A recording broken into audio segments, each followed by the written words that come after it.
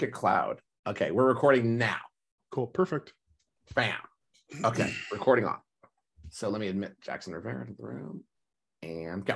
Okay, so welcome everybody to 463 Anatomy of the Game every Wednesday at 7 p.m. This is the last class before the drop. So we hope you're going to stay with us for this learning ride that we are already on across the game industry. Next slide. I'm hoping everyone is on the Discord, but if you're new, all the information about the class is in Discord. We ask questions in Discord. Here is the server. Is there anyone in the class who is not in the Discord? Because this would be the week to get into it. You haven't missed anything, but you need to get in the Discord in order to reap the full benefits of this class. So in the chat, is anyone not in the Discord? If you're in the Discord, type yes in the chat. It'll be where homework is posted. Yes, please join. All the things. Thank you. We're seeing some yeses in the chat from people who are in the Discord. Once again, you haven't missed anything yet, but this would be the week to get into the Discord. All right, I'm not seeing any no's. I'm seeing some yeses. So I'm going to assume that you're indicating that you're all in the Discord. If you're not, but you need more time, you can also contact the essays and they will help you get into the Discord. Or you can, of course, scan the QR code that you see on your screen right now. Okay, onward. Next slide. So all information, you know this part in the Discord. You've already hopefully chosen the roles. They're all in the Discord. If you're just visiting, you can choose the walk-in role. See right here, as described, leaf in the sun. Next slide.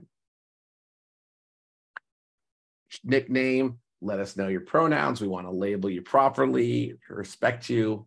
This is how you change your name. Right click on your name, choose edit server profile, then you'll see nickname.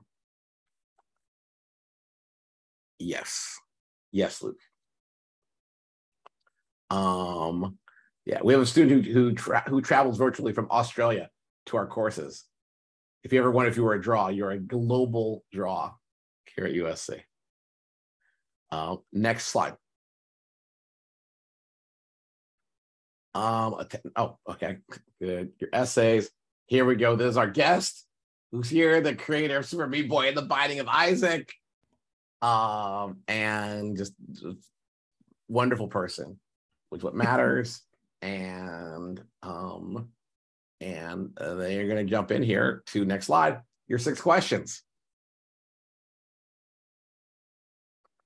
Now it's your turn. Yes, I'm answering these. My name is Edmund McMillan. I go by, I don't really care what pronouns you give me. I'm a guy, but you can say whatever you want to me. What is my school year, grad year? So I graduated high school, and that's it. I went to community college for a few months. I failed most of my classes, but I took I lied. And I took a bunch of classes that had prereqs for them. And I just said, yeah, I had that somewhere else. And then I learned a lot from those classes, and I went home and I made a website and started making games. I'm from Santa Cruz, California. Something that I love. I love my family. I love playing pinball with my wife currently. Oh, that's awesome. Which game or interactive media means the most to me and why? Interactive, eh? A pure game could be, something. Means the most. That is an extremely difficult question. I'm sorry if you're hearing the freeway. That's very far from me, but no, it's not bad. Okay. It's not bad. Because for me, it's very loud. Oh, okay. No, it's not on your mic. Okay. The game or interactive media that means the most to me is Magic the Gathering. I think that is the game that has influenced me the most in my career. It is the most, been the constant I started playing when I was 14 years old, like right around when it came out and got popular. Stopped playing when it didn't, got back into it like 7 years later. And I've been playing for the past almost 20 years. So yeah, and I still play on the weekends. It's become an obsession. And it's always been there for me to pilfer. A lot of the games that I'm like, Binding of Isaac was very inspired by Magic the Gathering, and Eugenics, which I'm currently working on, is also inspired by it. So I'd say that that's probably my number one, the one that means the most to me. Very cool. Well, welcome, Edmund. Glad to have you back with us. A whole new set of students. So, we begin again. We begin. So, I wonder if my answer was the same last time. I don't remember. I'm unsure, but well, actually, for those students who are interested, you can actually go back to when Edmund spoke here before and see all the questions the student asked him before, because it's all the Discord server, because history.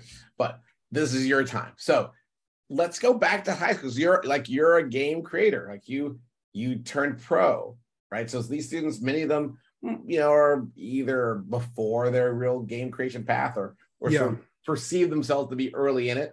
But I mean, you got right at it. So maybe talk about, were you always a game maker? Were you making paper games and dice games and all sorts of games like always? Or when did it kick in to move from consumption of games, right? Just play to like, I want to be on the other side of shaping an experience somehow, some way. Well, honestly, in the 90s, even with Doom, even with knowing that Doom was a small team, right? It didn't seem remotely possible that I could get a job at a video game company and be anything more than a cog in a machine. And that was the most discouraging thing for me. So I just pushed it out of my mind. It was not an option. Like, working in games wasn't an option because I knew I'd just be a grunt and I wouldn't be able to do anything fun. And what I did before I made games was I made comics. And I did the similar things that I'm doing with games, except, without the interactivity. I was writing about myself, my personal experiences, and the things that I was into at the time, and the things I couldn't figure out myself. And I wrote and drew and, let it all come out and just put it out there to the public. And then I tried my best to see how other people viewed it, so I can get a good idea of what I was doing from somebody else's perspective. And I just kept going. I did that for maybe like 6 years. Well, that's a long time. So wait, I'll just slow you down here, because that's a good chunk of life. Especially these young people like 18, 19 years old. So you say you started drawing comics and drawing and writing. So doing, I guess, soup to nuts. Were you doing it at first for yourself, for your friends, like to eat food, just to be heard? Like, what was your... I think I was doing it to be heard. I think I was doing it to say something and express something that I was unfamiliar with exactly what it was. It was artistic expression in a very abstract form.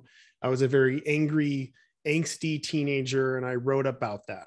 I wrote about whatever it was that was bothering me and interesting to me, and it just came out in a bunch of weird ways. And I learned from what I produced, and it was weird enough or good enough, or whatever you want to say, to get the attention of a few local newspapers, and it made me feel validated, and I felt like maybe I should continue to explore these things. But it was very underground, edgy, weird comics. Just so I can just for me, did you write comics like comic books, or like comic strips? They're weird. I mean, you could say they were something akin to R. Crumb or old, skater psycho zines and mags and stuff from the 80s and 90s. I mean, the zine scene was a thing still in the early 90s. Like, there was the internet wasn't really a thing yet. And the people that would eventually probably go on to make a bunch of cool internet websites started out making zines. Newgrounds was actually a zine, a Neo Geo zine before it was actually Newgrounds. Does everyone know what Newgrounds is? So just everyone you guys should know what Newgrounds is. Okay. It should be imperative for you at this point. If you want to make games, especially independent games, you want to know what Newgrounds is. It still exists. It's still relevant. The creator of Newgrounds is Tom Fulp. You would know him from Alien Hominid, Castle Crashers, and there's a bunch of stuff he's working on now. But Newgrounds is his claim to fame. And it was Newgrounds was which is eventually where I went. So I'm making comics. Okay. And I'm stealing from Kinko's. There was this thing called dropping the key. You could drop the key on the ground and it would reset, and then you plug the key back in and it would you basically cheat the system, and then you'd pay for whatever. Or you'd befriend somebody who is also a zine maker too, and you're like, look at what I'm making. They're like, I'll look the other way. And you can make 100 copies of your comic. Okay.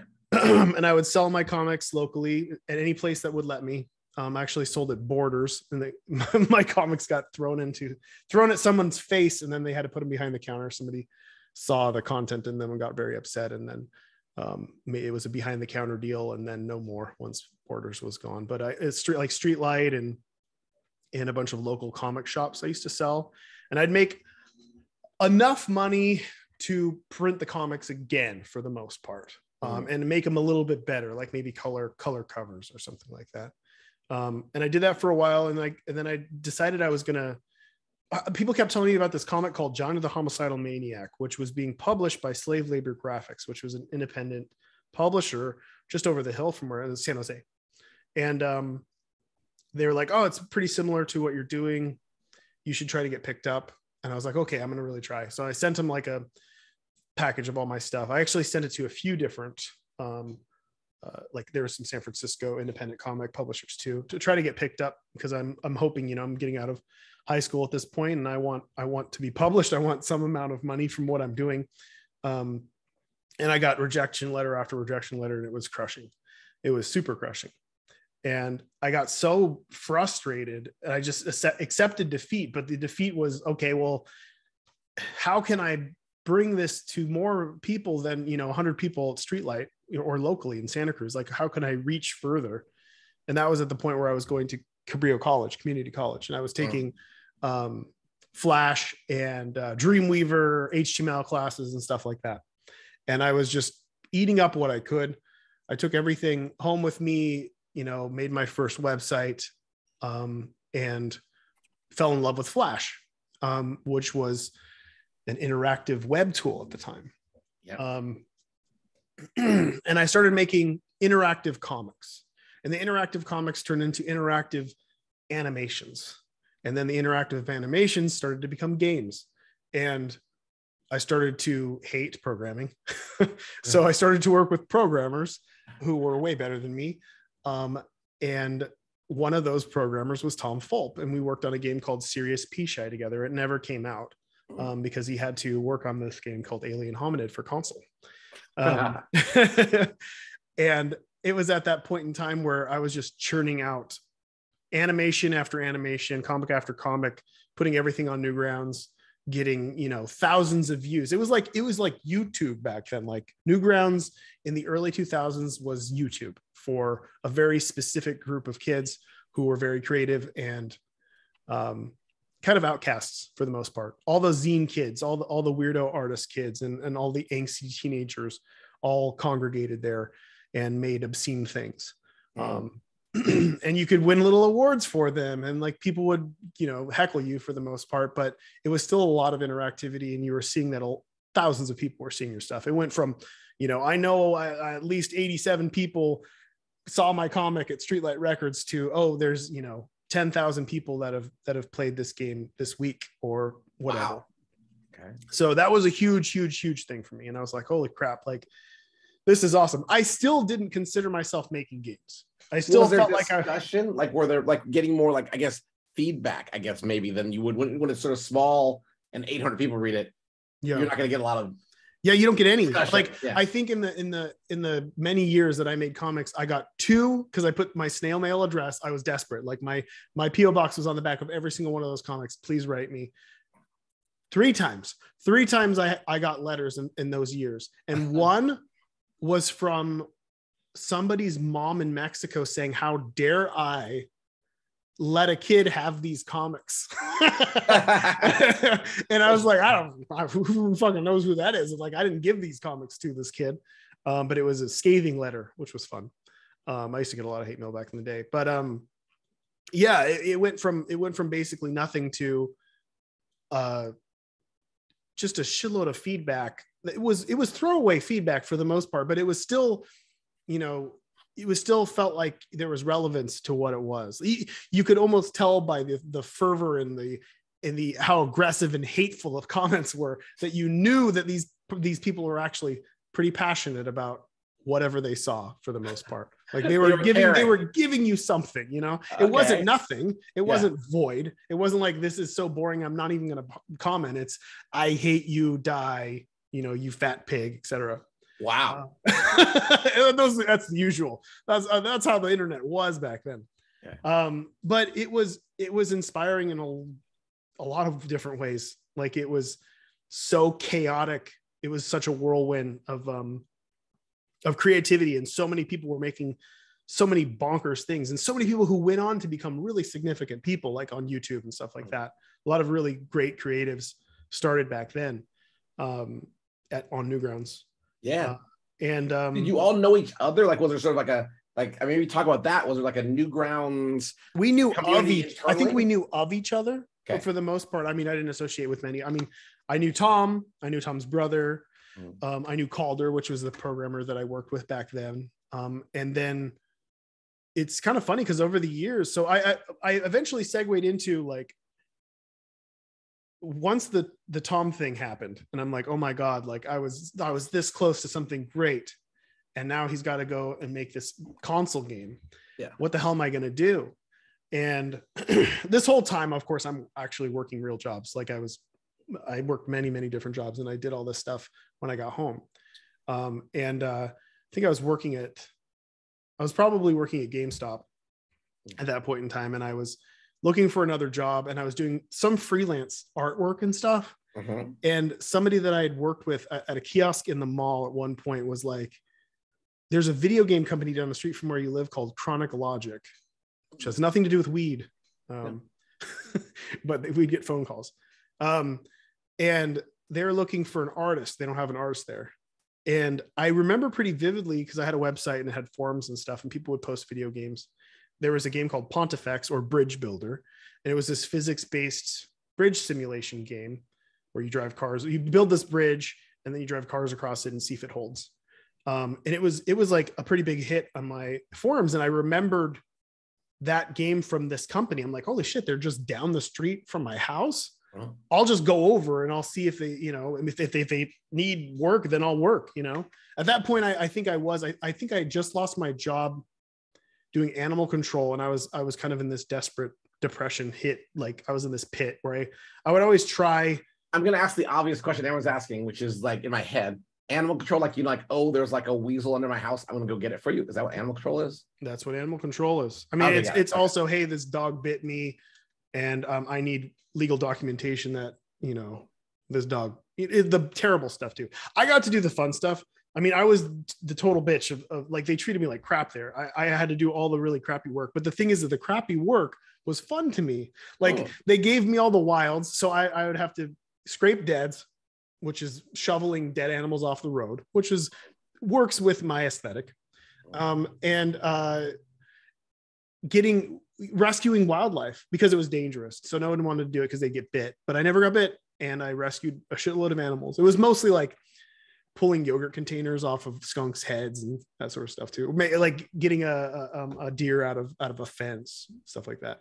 I really loved it, but it was a terrible end where basically the people that I worked with were going to lose their jobs unless other people left, and they were all conspiring against each other. And it got so dangerous that I had quit.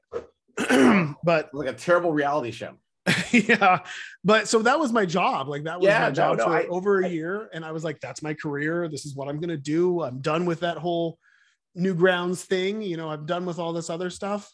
And then I lost my job, and I was like, I need to do something. Like, I can't, I just kind of got real with myself. And it's like, if I really think about it, I never tried really hard. I tried okay hard. I never really went there. Like I never really devoted myself into attempting to be independent and make art or just make art for a living.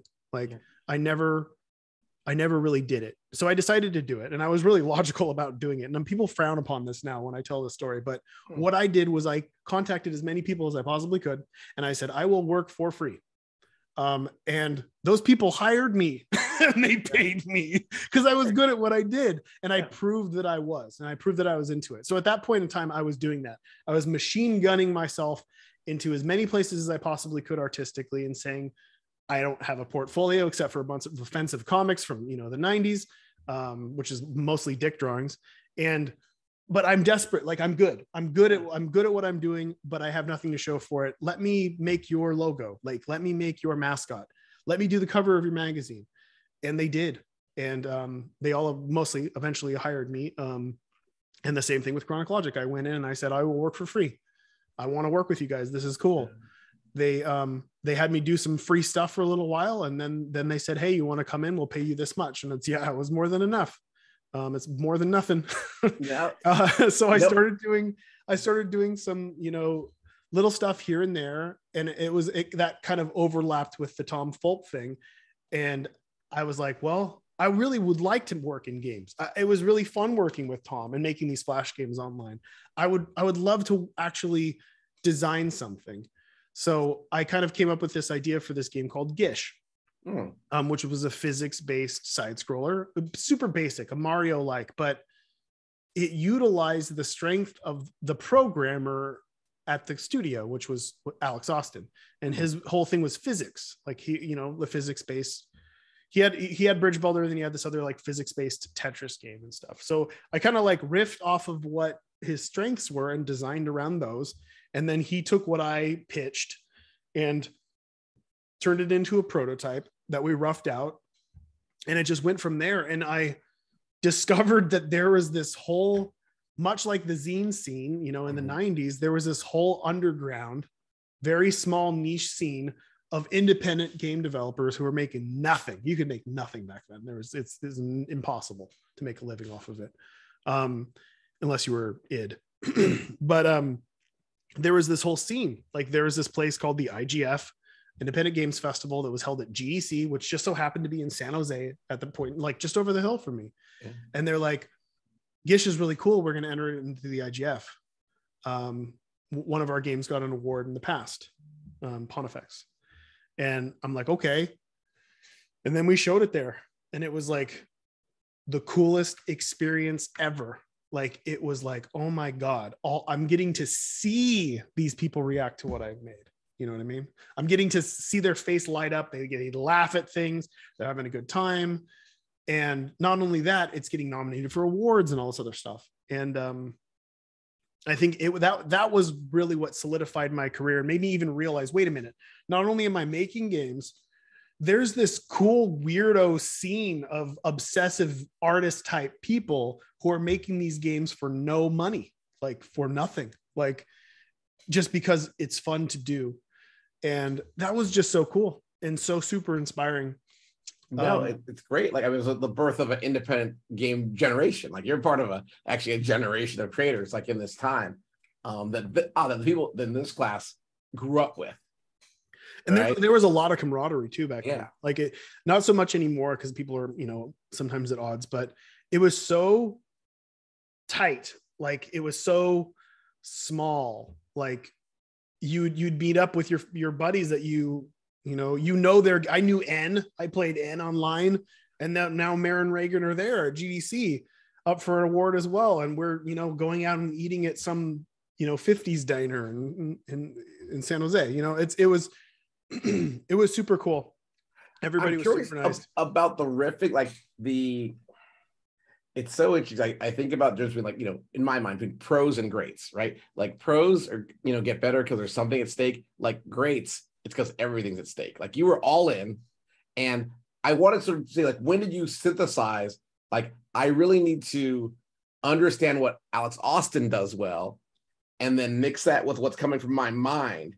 And that is what we're going to do. A lot of people before who don't are like, I'm just gonna design a game, and you're like in service to it. Like, why won't you program what I'm saying? You actually, the way you describe it, is very different. Like, well, it's like very collaborative. It's a band, like you need to know what the strengths and weaknesses of the band are. You need to fill in the gaps. Like there's for me, I always work with like one other person, directly. And it's this very yin yang situation where we kind of fill in each other's gaps for the most part. Don't write about that online.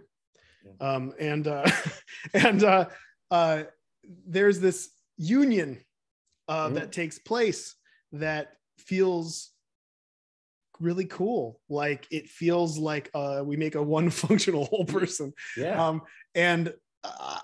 Just how I work and how I've kind of always worked is I try my best to understand what the other person's bringing to the table. I try my best to design around their strengths and complement whatever it is that they seem to also be interested in as well. Because usually a lot of programmers that I work with, and they don't care too much about what I'm doing. It's like, oh yeah, it's going to be this naked kid crying on poop. And they're like, yeah, whatever. Like, as long as I get to program the stuff that I want to program, that's cool. And it's like, okay, it's this kind of accepting like that I'm going to do my weird stuff and he's going to do his weird stuff. And we're going to come together and make this cool thing and agree on what's best for the game as we go. And we just ride it on out. And that's really how it's always kind of been for me.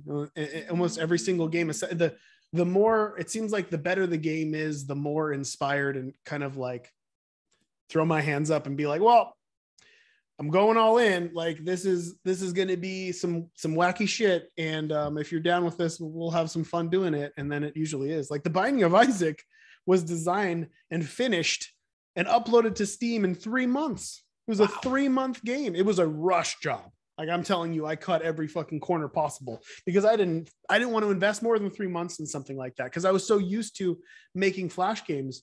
And Flash games were made in, no more than 3 months. You don't want to spend more than 3 months on a Flash game because it's not going to be worth your time. And I had just gotten. How did you decide who to band with? Like, so it is like a band, right? You have this formula, this duo formula that works for you. You make Gish, and then when's Gish 2? Like, what made you decide to talk about navigating that as a creator, right? Like, where to go? I've worked with so many different people, and I think the key for me when it comes to working with somebody is that they have to understand and accept my aesthetic. And if they're down, then it's going to be fun. And that's usually what it is. Like a majority of people that I worked with after Alex, and there were a lot on different Flash games, they all came to me as fans and said, hey, I really loved Gish. I'm working in physics as well. Like Florian, the guy who programmed The Binding of Isaac, he came to me as like a 14 or 15-year-old kid, like as a fan of Gish. Like, I'm such a fan of Gish. I figured out how to do physics in Flash, and I want to show you a prototype. And, he'd show me these weird things. And I think one of the first ones that I really liked was this game called Triachnid. It was just a spider. Like you grabbed its legs and you pulled it around. And that's all it was. It was just this little prototype. And I was like, this is so cool that I could turn this into something really neat. Like, you want to work on this together? And he's like 15, 16 at that point. It's like, yeah. So we started making games together. This kid who barely can speak English, he even came over and visited, and he didn't tell me for many years that he's like, when I visited you, I didn't understand the majority of the stuff that you were saying. I could barely understand English. Like, he's from Austria. I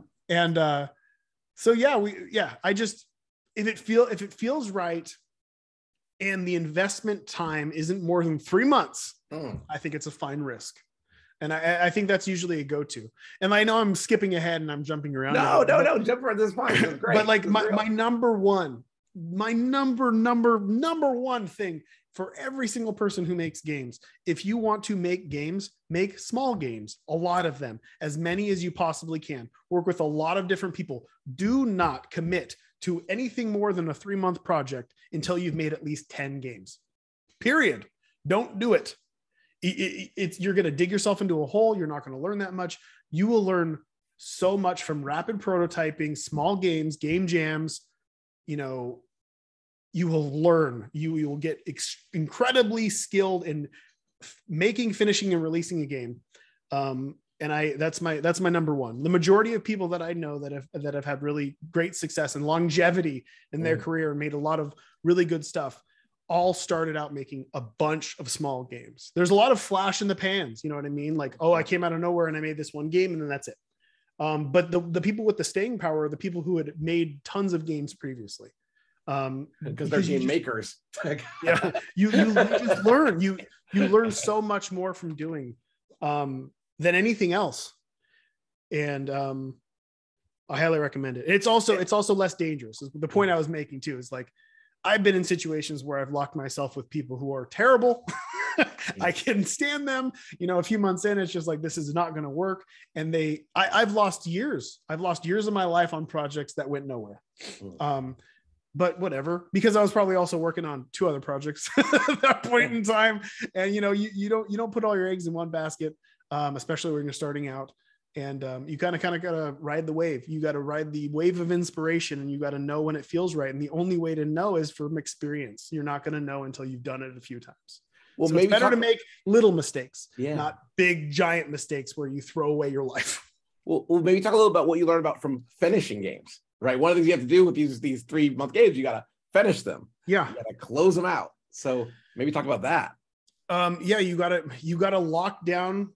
You have to make a mental note of, I will not cross this line, which is very hard to do, especially with games these days, because you're going to always be questioning yourself and being like, well, if I just add a little bit more here, then it'll be better. But the thing is usually once you have the core design of whatever it is that you're making, and that core is fun, right?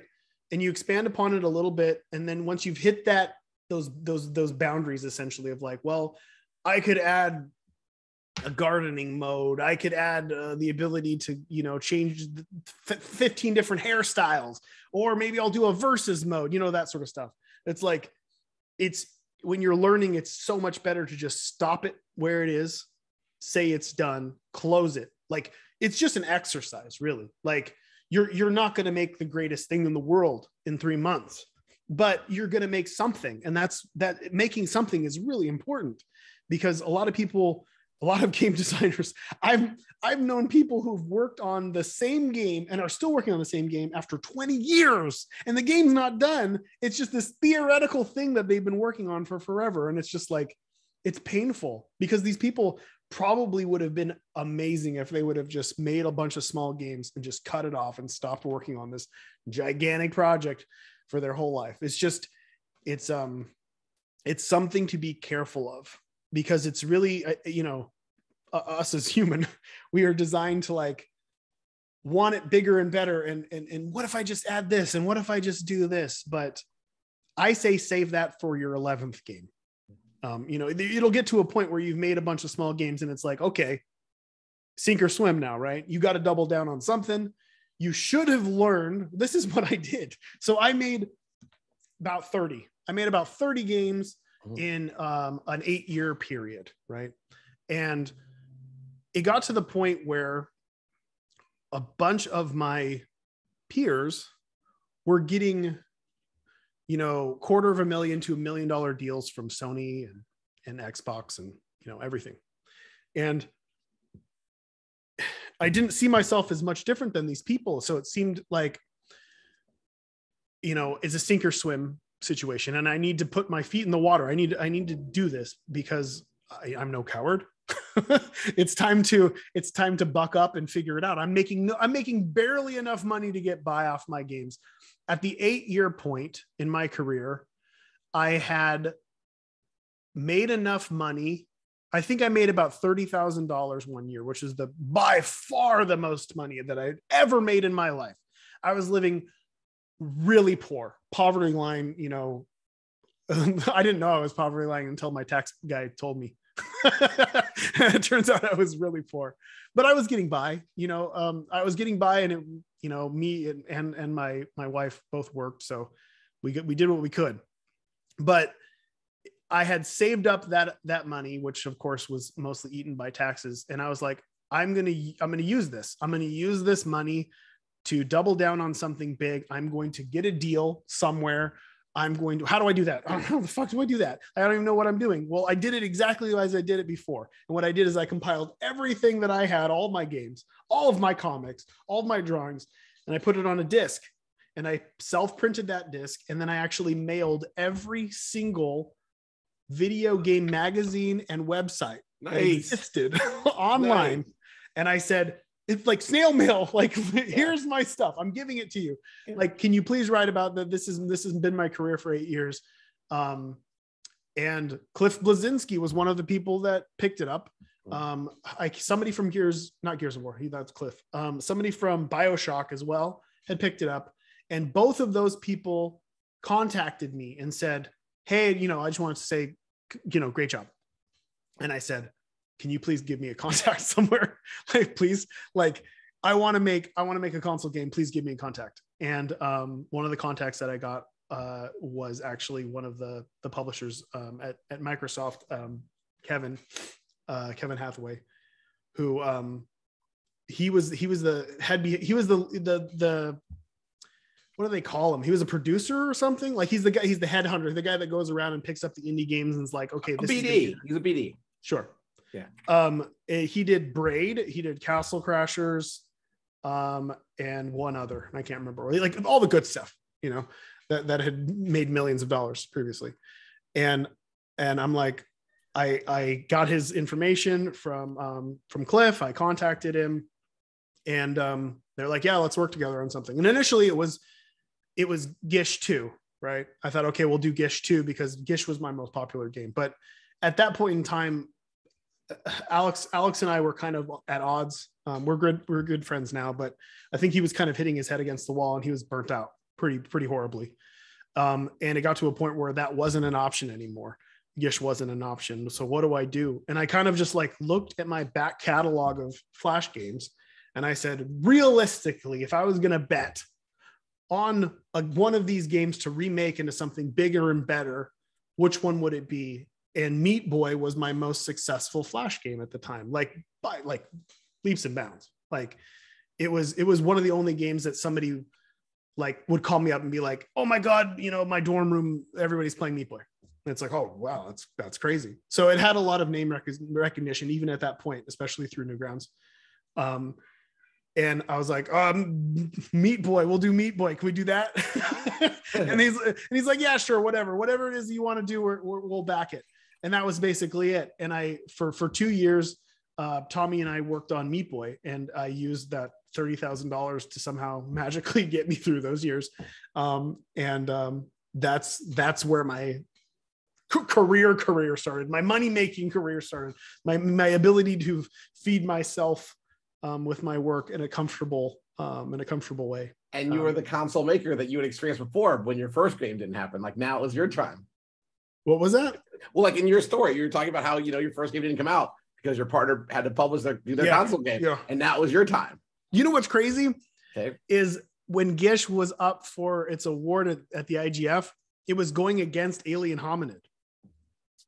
Wow. We won.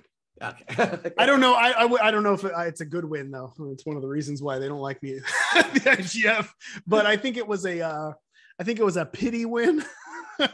I think it was give the award to the poor guy. But whatever. At the time, I really needed that money, and winning is winning. Helpful. No, you're here. It's all part of your voyage. So you leaned into Meat Boy. Okay, yeah. You leaned into it. What was and this is for the people at home, right? You had made a lot of games before Meat Boy to get to that point, and you'd even made Meat Boy before Super Meat Boy, right? What was it like for you then to, I guess, sort of shift gears up and be like, okay, I'm not doing things the way I did them all the way to here. I'm going to Super Meat Boy. I'm leaning into this console. I'm leaning into, more perhaps, deeper, richer development, different practices, Xbox approvals, I've got a marketing guy, like the new world that you were leaning into.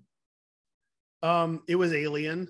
But Tommy had worked at companies before, so I think he kind of knew what to what to expect. I was kind of going blind, and it was amusing for the most part, because when Microsoft invests time, which, I took no money from them, because if you take money, that means they have control over your project. That means that they can say, well, and this did happen.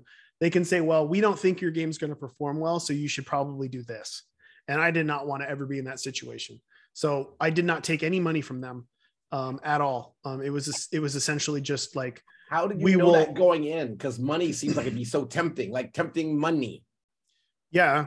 Opto versus freedom, like you chose freedom. I'd only been choose freedom. Oh, because I'd only been doing what I wanted for 8 years or more.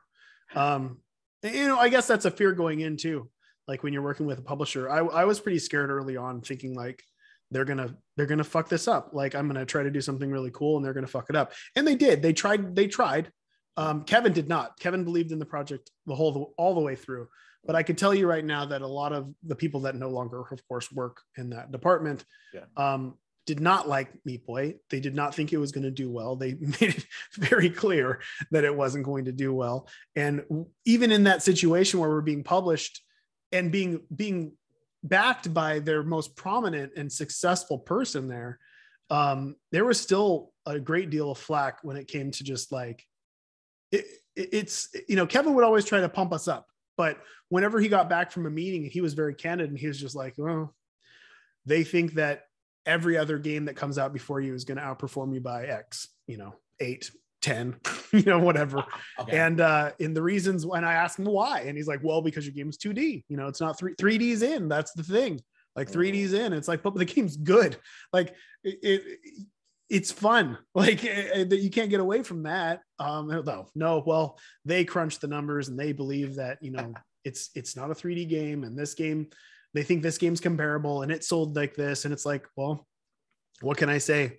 And like, even when we got into it was called the Games Festival, which was a promotion that they were doing for like, I think it was a month, maybe a month, 2 months. I can't remember how long it went, but it was like every week there was a new game that came out, and we were the last game.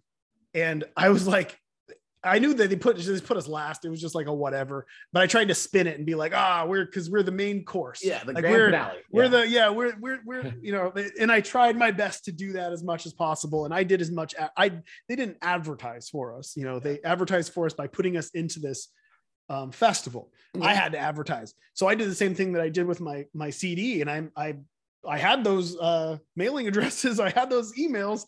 I saved everything that I had, all the work that I went, and I had a spreadsheet.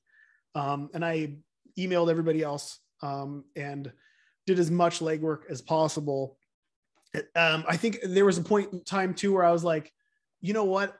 I'm going to take every interview that is requested, no matter how small. Like if we did some like 15-year-old podcasts, stuff like that. Like they were funny.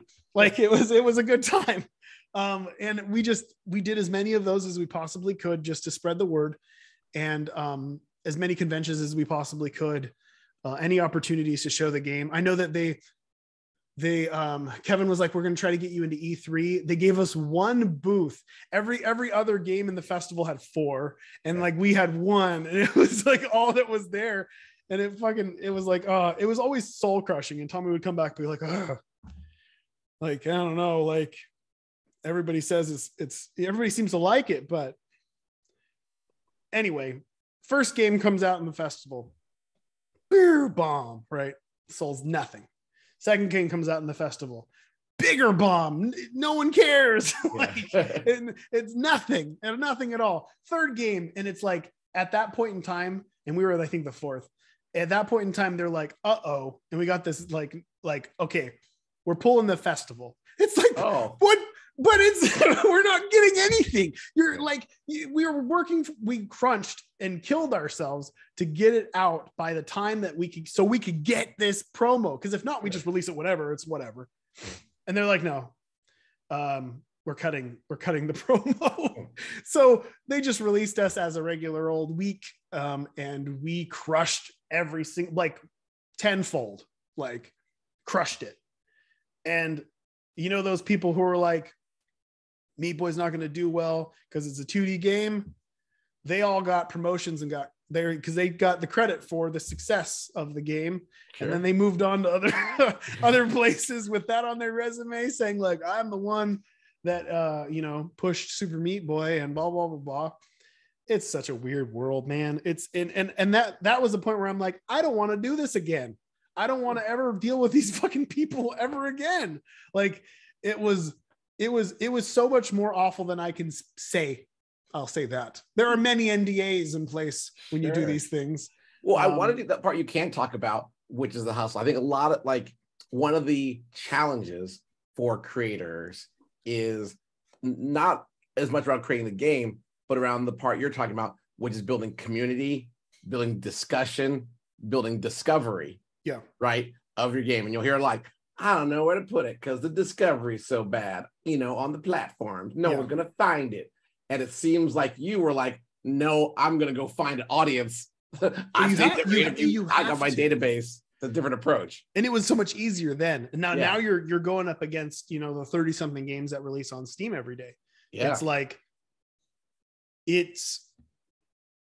I feel terrible when somebody says, I've been working on this game and it looks beautiful. It's a beautiful game, right? It's not going to win any awards. It's a very pretty game. It's a functional game. They've been working on it for 3 years. They're releasing it on Steam and then it sells, a couple hundred copies and then that's it. And they like, why?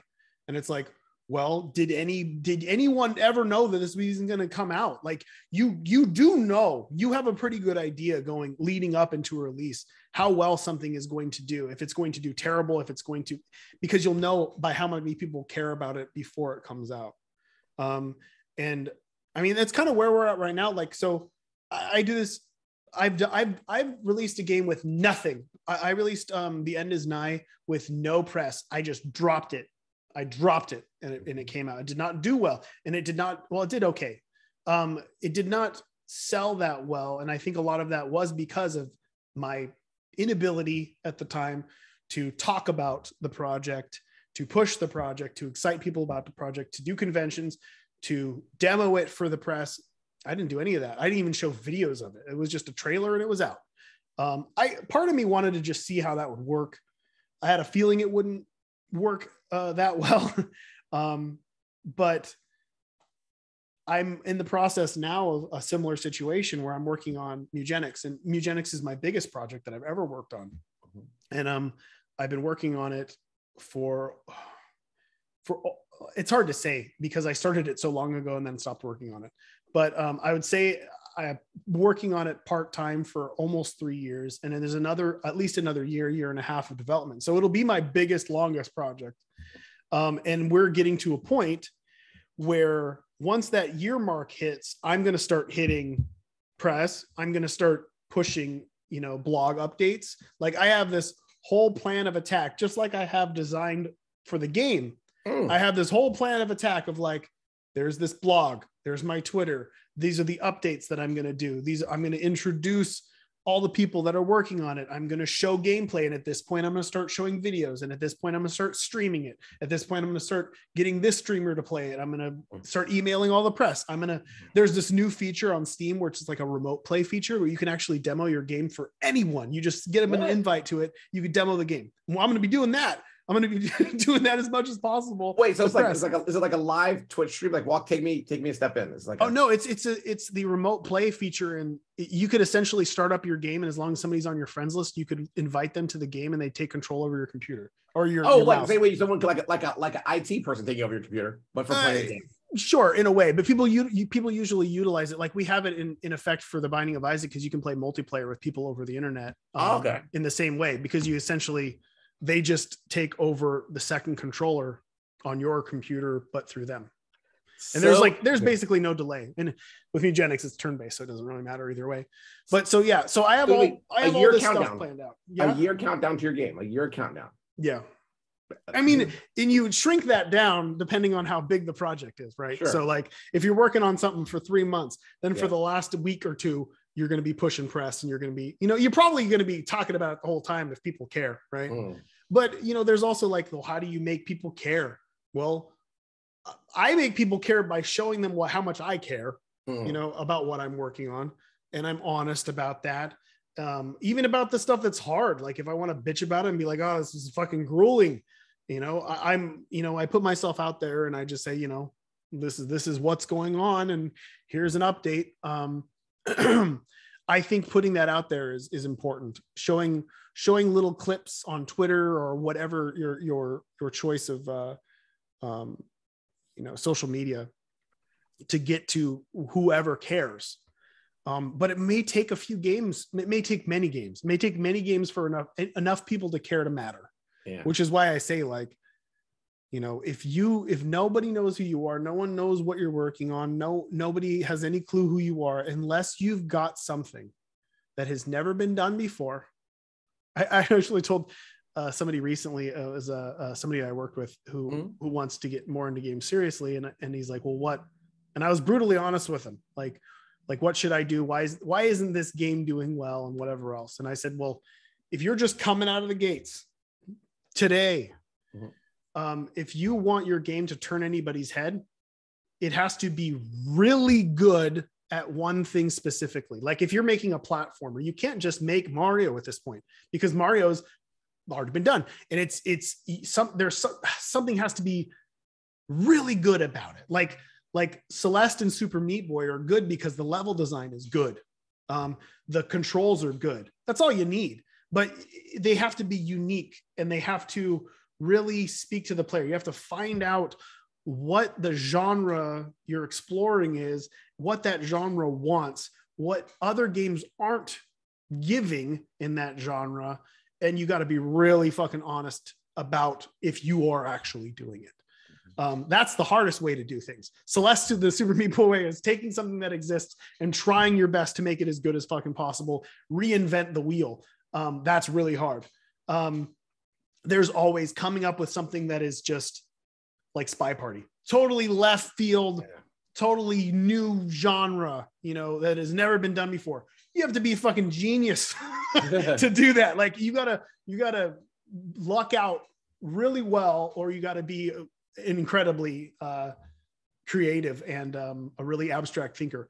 Or you could do what I did in the past and just make something that is so not like other things, so strange, so weird, so unique, so true to who you are personally, that it will turn a few heads. It will, at least in passing, even if the game is mediocre, it will be like, oh, that's kind of an odd experience that I'm not experiencing right now in the mainstream. That's the easiest way to do it. The easiest, people are they're so stuck in these little boxes of like what you should and shouldn't make, what you should and shouldn't explore, what's acceptable, what's not, what the standards are for whatever else, that a lot of people kind of just do the same goddamn thing. And they can think that they're doing the most unique thing in the world, but it is just the same damn thing. And I think it's easier than people realize to do something that is really different and odd. And even if it's just aesthetically, even if it's just theme or whatever else, as long as you've got a functional game that's pretty fun to play, you can make something really odd that will get a lot of attention. And then the last one is the most rare, and that's just going viral. Well, it's like Goat Simulator, Five Nights at Freddy's sort of stuff. The stuff that just you would never fucking know. You would never ever predict that would do well, and it does, and it just explodes. And there's no way to predict that. But a lot of people are really going for that dice roll of like, who would have known? But for the most part, you look at games like Slay the Spire. Like I could tell you right now that game was going to be successful from the get-go. And why? Because it's riffing off of Magic. It's riffing off of Magic the Gathering, and it's doing it really well. It's like riffing off of, this is another thing to explore too when you're thinking about game design. Experience things that aren't video games, because it's really easy to be inspired by other things that would work in this video game environment. And there's a lot of board games, a lot of physical spatial games, a lot of movies, a lot of music that explore different things artistically that might actually be a really great asset for you to think from that perspective in video games and kind of abstract, you know, the uniqueness of it. Because when you think about like movies and stuff, movies are so, and music, so all over the place. Games aren't really all that over the place. They're kind of still right here. And for whatever reason, people just accept that movies can go all these different directions, and be super unique and super off-putting, or even bad and make you feel bad in a way, you know. But in video games, it's just not, you don't do that. So I just think there's a lot of ways to explore different mediums in video games, that there's a lot of room. There's a lot of room for improvement, I guess I should say. You just got to really, you gotta let yourself go loose, and you gotta like let go of all of the things that you grew up with and all the things that you assume are correct to do. And you kind of got to make these kind of weird mistakes and experiment within those unexplored areas in order to learn yourself, and also make something that simply hasn't been done or is unique, because it just will feel like a unique experience. So these young people are coming back to a new world. And by that, I mean, we dropped a little pandemic in the middle of their college education, in the middle of your development, right? Where everyone was away. Everyone's been away for 2 years. We talk about going to conventions and talk about, you know, bringing a game out. I'm curious for you, like as the world is now, or as the world will be, right? As you hope it will be in the year ahead. What changes for you about the way you look at the way people are sharing, experiencing games, going to convention? Like, what do you see being maybe different for you as you plan for a year countdown around releasing a game, if anything? I don't know. I don't think I think about that. Okay.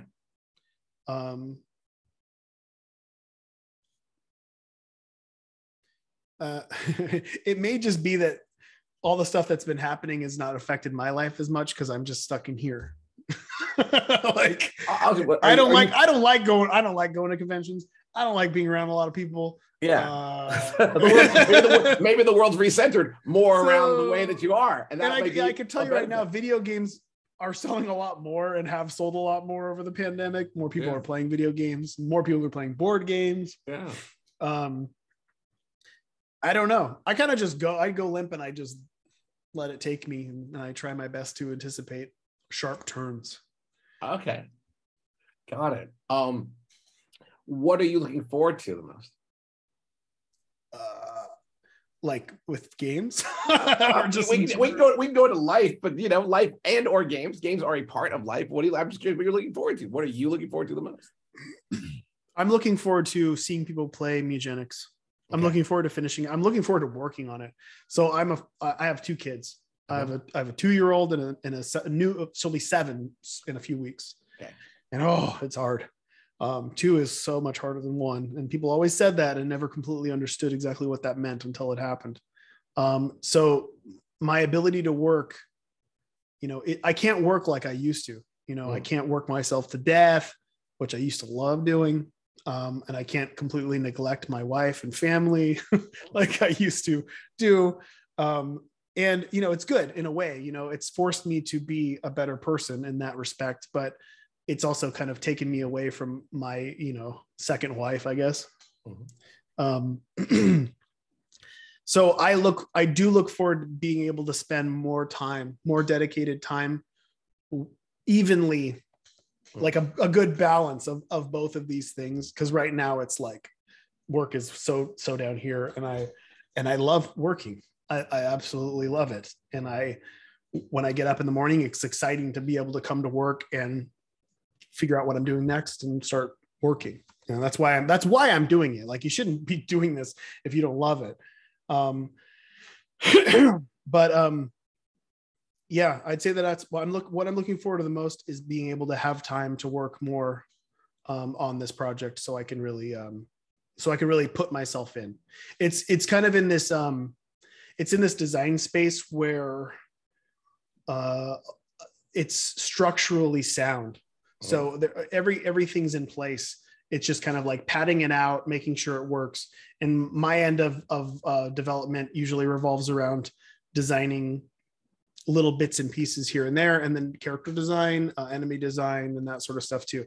But eventually it'll get to the point where all of the structural elements are in, and I have to start getting weird and abstract, and I have to start writing a story, and I have to start writing dialogue of characters, and I have to do all this weird nonsense, which is really fun.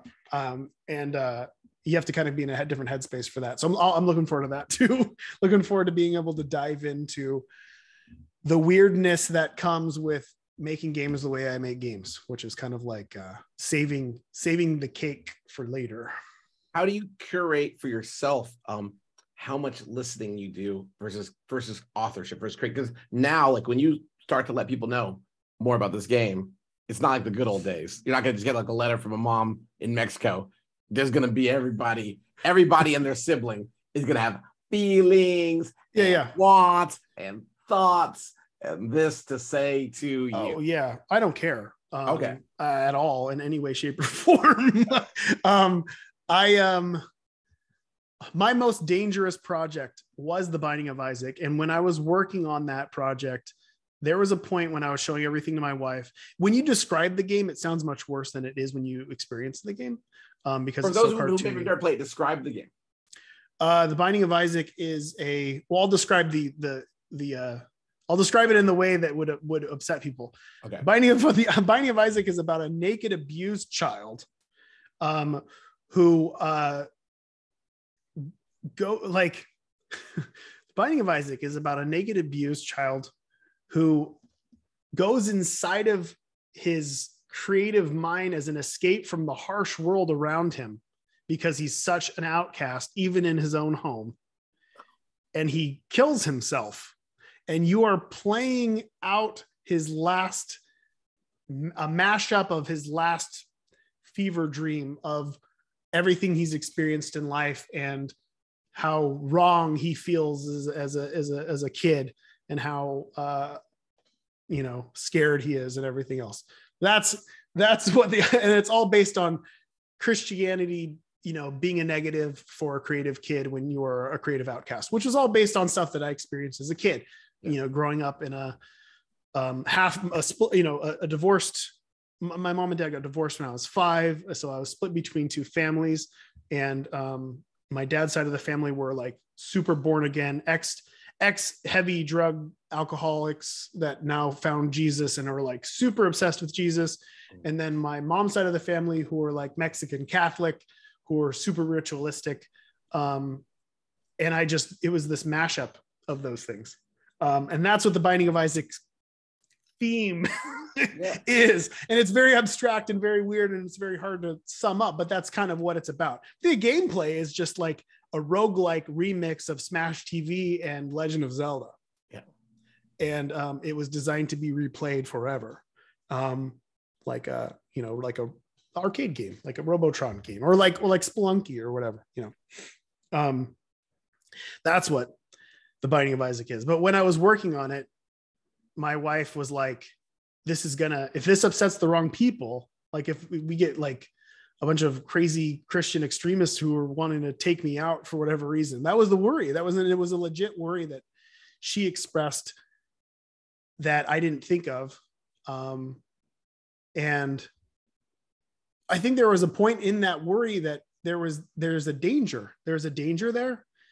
And sometimes when that danger is there is when you kind of realize that you might be doing something important. I don't know.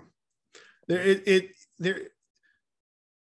like danger in music or danger in movies. It's any creative medium, like it's going to upset someone.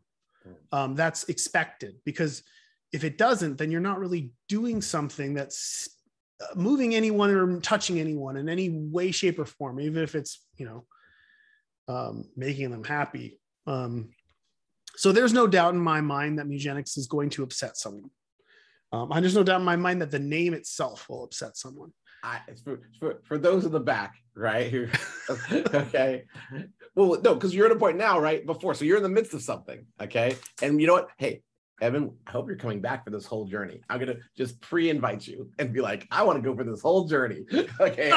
Yeah, for sure. I want to know. So when we revisit this, a year, a semester, 3 semesters, 5 semesters now, what was Mugenics now? Mugenics is a cat breeding simulation. That's the gameplay of it, is a randomly generated cat breeding simulation where you take your cats, you class them as you would a D&D character. You take them on a randomly generated turn-based combat adventure into this world. And you come back with food for your family, pieces of furniture that may or may not be cursed or enchanted into your house, pay off your debts as you would Tom Nook, grow your house, grow your family, lose your family, everyone dies. Okay. That's the gameplay of the game. The themes that I'm exploring is kind of just about how animals are better than humans because they're not liars. Wow. Okay. That's it. I mean, that is boiled down to what I'm trying to say and what I'm exploring. It's about terrible human beings and these cats who are better simply because they're honest about what they are, and they live, they make babies, they eat, they shit, they die, and you move on, and there's the next generation, and the next generation carries hopefully enough good to make something better in the future, and your life goes on. And the game is about legacy. The game is about what you leave behind, and where that goes. And it's I really love it. I hope I'm not the first one to call it animal crossbreeding, because that's that's a good one. That's a good one. One? It's got so many elements of so many games that I absolutely love. Right on. We'll see where it goes. It's a harsh game, but if you make the eyes really big, then it doesn't feel as harsh. Snort. Sorry, that's funny. All right, that is an awesome moment for us break. So we're going to take a break. Students, we take a break, and we're going to come back with student questions. Hopefully, all of you, this is an ad of the game. So if you ever want to ask a question, this is the time. You just put them in the Discord. There's a folder, questions for Edmund. Feel free to ask hard questions. I am an honest person, and I won't lie. Like, you can ask me the most brutally hard questions that you don't even want to hear the answer to, and I will answer them honestly. I'm not going to sugarcoat it. I'm not here to get you to work at my company. All right, cool. All right, we'll give everyone then, you know what? I'll give them 7 minutes of reflection. Okay. And we're returning at 8:22. Is that good for you, Edmund? Yeah, I'm going to have a 7-minute pee. Perfect. Okay. So 8:22. Let's get back here. Everybody. So I'm going to take a break, dude. Okay. Strategies. These are all tactics that I have used, except with no soul and no person there. Like I'm a firm believer, if you're an independent, that you should be doing your own press and you should be putting yourself out there as much as possible. And you should definitely not pay anybody else, because those people, it's their job to make money off of, putting your stuff out there. If you're independent and you're a game designer, period, you're probably pretty smart. It wouldn't take that much thought and research to try to figure out how to basically do their job. And I highly recommend, as an independent, to wear as many hats as possible. And that's one of them. But yeah, you just go with what you know and go with what's most logical. You'd be surprised in how effective it actually is. Don't throw a bunch of money, especially if you don't have it. Don't throw a bunch of money at somebody who says that they're going to put your game out there, because the reality is even if you pay somebody to advertise for you and they invest a bunch of money in Twitter ads and Facebook ads and whatever else, unless people already care about it, they're not going to just click it and check it out. It doesn't translate in the way you'd think. I'd even say at this point, game reviews don't. I think the things that translates the most are people playing it on Twitch, people talking about it, showing their friends. It's like the old school way of doing it. Like, did you hear about this game? It's awesome. That's what sells a game. So do your best. make the coolest thing you can possibly make. If you are really critical about your own work and you love it, then you got something special. It'll sell itself.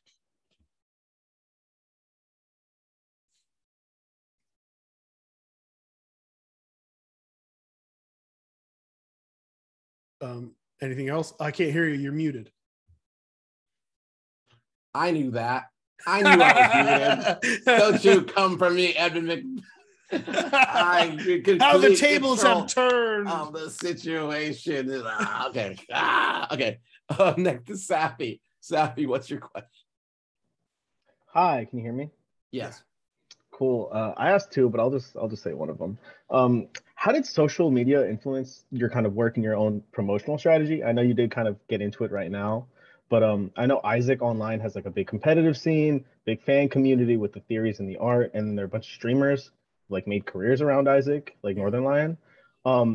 Did you do anything specifically to foster these communities? Did you work with them in any way, or did they kind of just like organically form? I wish I could take credit for any of that, but it's totally not. Like I happened to make a game that was really replayable, right? And it was so strange that people could riff off of it and be funny easily when they're streaming it. So there's a lot of talking points like, how weird is this? Oh, I got cancer. Well, that sort of stuff. Like there's a lot of meme type elements to the game that are easy for streamers to talk about. And you also you get to go on a journey with them. It just happened to fit the replayability and the weirdness of the game. I think fit perfectly in the early Twitch days when you wanted a bunch of content and you wanted to be able to be funny and whatever else on there. So yeah, I wish I could say I strategized that, but I didn't know that was going to happen at all. I'm glad that it did. When Isaac initially came out, it didn't do too well, and it wasn't until shitloads of people started streaming it. It was actually mostly on YouTube. It was Northern Lion was actually slightly late to the game. There was a guy named Zach Scott who was a pretty popular YouTuber at the time, and he was one of the first to start playing it religiously, and that really kind of showed people how to play the game. And I think initially it was a hard sell because it was so weird and the design was so not like anything else. It was hard to explain why it's fun to play this game over and over again. But when you've got somebody showing you, then it kind of translates really well. But it just happened. Like, it's cool. I'm glad like that it spoke to enough people, and I'm glad it was playable enough on those platforms for it to be carried for 10 years. It's pretty surreal. Sean. Ugia, are you there?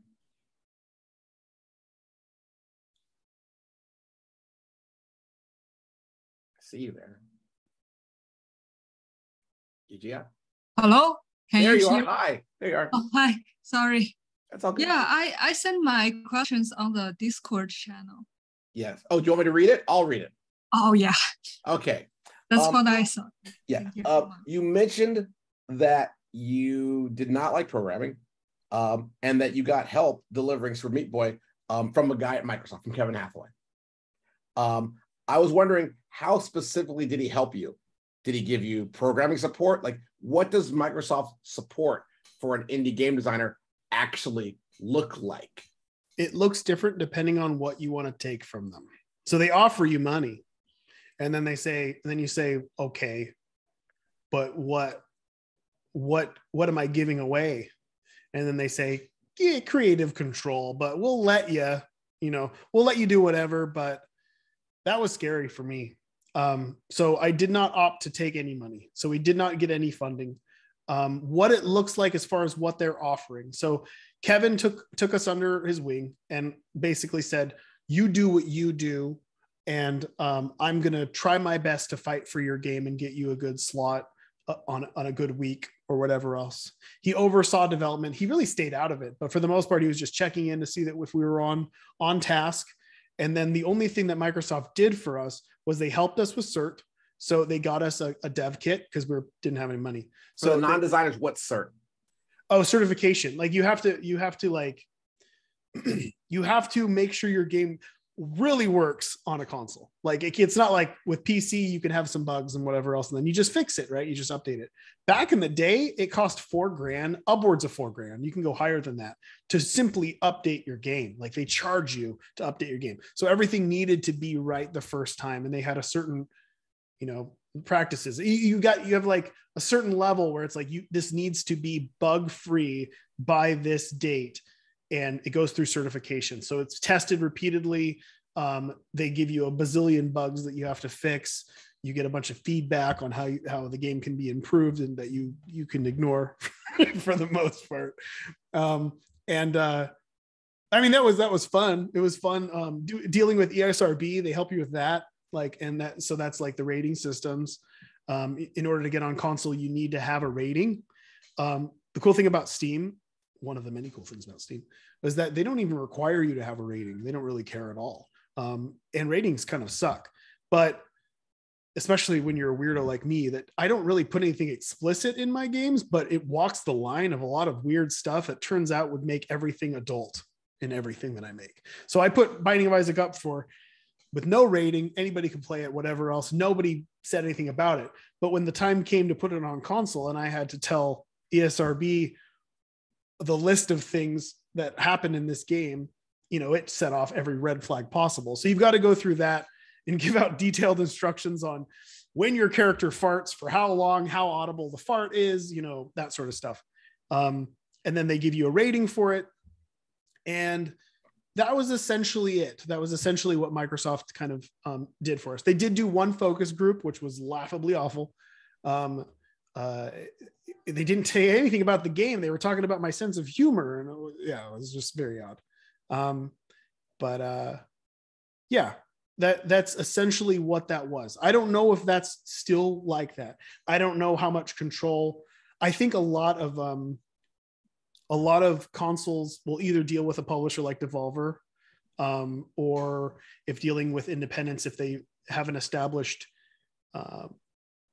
name or whatever else, they probably are going to go pretty hands off. Like, so in dealing with them after Super Meat Boy and dealing with different consoles, I basically say like, hey, I want to put this on a console. And then I talk with somebody there and they say, okay, we'll set this date. And then I say, is there any thing you can put us into promotion wise and whatever else? And you just kind of go from there. But I try not to work with publishers anymore. But you might have to. It's just a necessary evil dealing with business. Business sucks, but you have to learn some about business so you don't get totally screwed over, because they will get you. They will screw you over. So you have to know enough to not get screwed over. But yeah, that was the process back then, but that was 10 years ago. Well, no, that was 12 years ago. Jeez. Life. It's the pandemic. No one, years are hard. Years are hard. Toby, what is your question? Oh, hello. Can you hear me? Yeah. Hello, Emma. So my question is like it appears to me that like nowadays there are more and more games out there, and more games are like published every day. But like I just feel like less and less people really enjoys or even like finishing a game like we do before, like take games as a belief or something, like some nuts or crazy people like play games like till like morning to night or something. So do you think it's just because like we grow up, or I don't know, I just feel like sad sometimes about it. I know exactly what you're talking about, and I feel the same way. What I've done is I've started playing board games. I started designing board games. I mean, that's what I've been doing for the past couple of years. Like, yes, it could be life. It could be that we're getting older. It could be that we've just played it already. You know what I mean? Like, it could be that, when they give me something new, like when Elden Ring came out, I fucking played that. Yeah. Like, that was awesome. What else have I played? Not much. Magic. I played Magic. I played Kingdom Death. I played a bunch of board games, like, yeah, I feel you. I don't know. Maybe it's just that there needs to be, I think games and all artistic mediums go through this weird, hill and trough situation. And I think we're in this weird, shitty trough where nothing feels that inspired. And it feels like it's whenever there's a financial crisis, you will notice that people with money will not take risks, and it'll become less and less risky as it goes. And with less risk, you see less variety and you see less uniqueness. You see more of the same because that works. You get this boiled down gook, and that's kind of where we're at right now. And even independents are doing it because they're investing so much time in their projects that they don't want to fuck it up. So they reference something that has already been done because they know that at least some people will come and play it. And then we're kind of left in the situation that we're kind of in. It'll get better. It always does. It's just the ebb and flow of the way things work when it comes to finances and people taking risks. When the economy gets a little better, I think maybe people will get more comfortable with doing so. But you just look at something like board games, which is very hard to make money in. You look to something where money is not totally tainting the whole situation, and then you usually can find some gold there. You can mine some gold in board games or whatever else. I'm sure there's other things out there that I'm not even aware of that are really cool and popular in their own weird subgenre somewhere on the internet. But yeah, it's kind of sucks. But maybe you will make the next cool thing that nobody knows is cool, because that's where it is. Okay. Yeah. Thank you very much. And I also want to thank you, making the Binding of Isaac. I really like it. It enriched my whole childhood, and I played it. Every time I went back home and with my friends and we talking about it. And yeah, really thank you. No problem at all. I'm glad it did something. That's so cool. I mean, now that you have kids, how cool is that? My kids hate video games. I know, but for those whatever they do, whatever does matter, right? I try so hard. I I put them. I just, I don't want to be a dick about it, but I put things in their hands and I try to get them to there's got to be some gateway drug into this world. Because for me, it was like, oh, I'll just put Mario in front of her and then she'll play. No. Hate this. Frustrating. It's like, ooh, what can I do?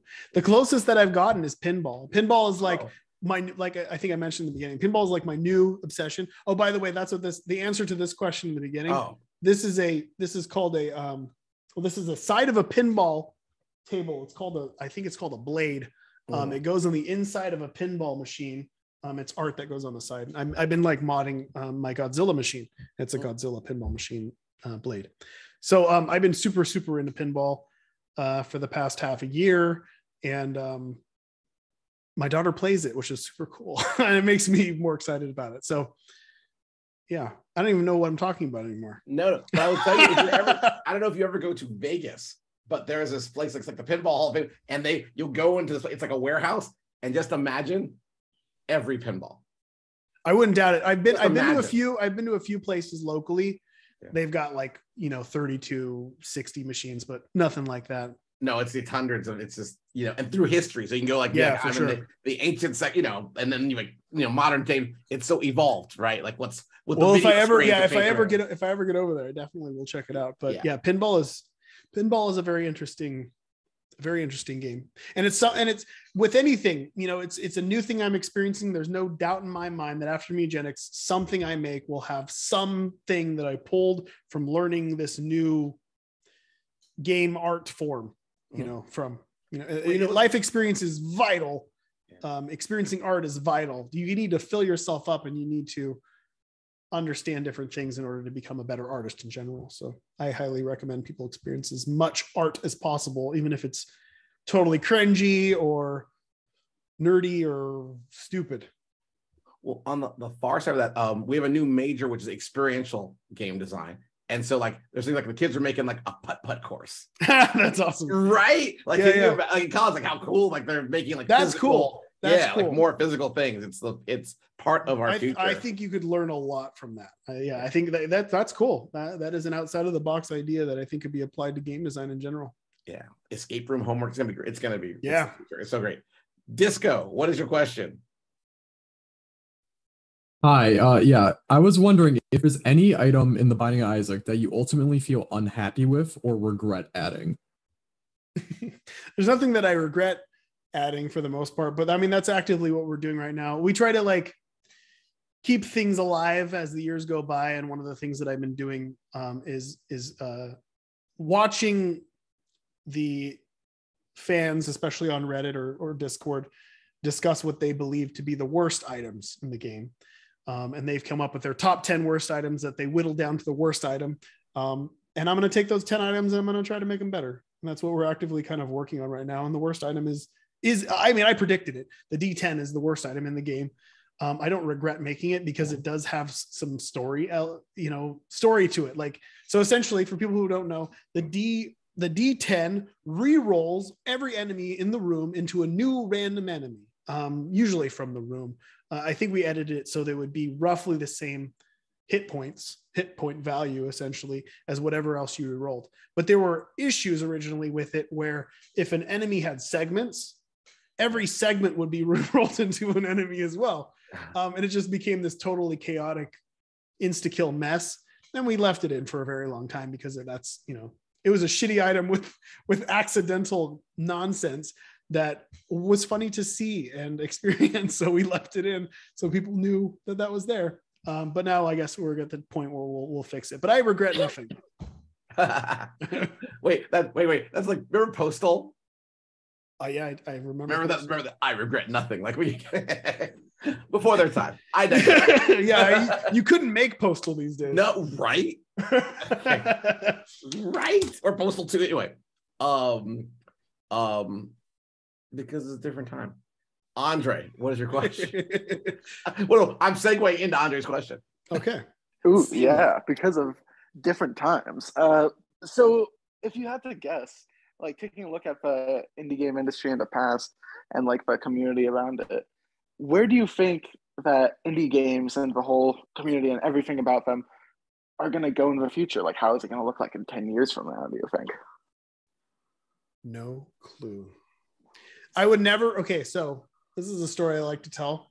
There was once I was part of TIG Source, TIG Source. It was a forum for independent game developers. And that was back when things were really pretty small.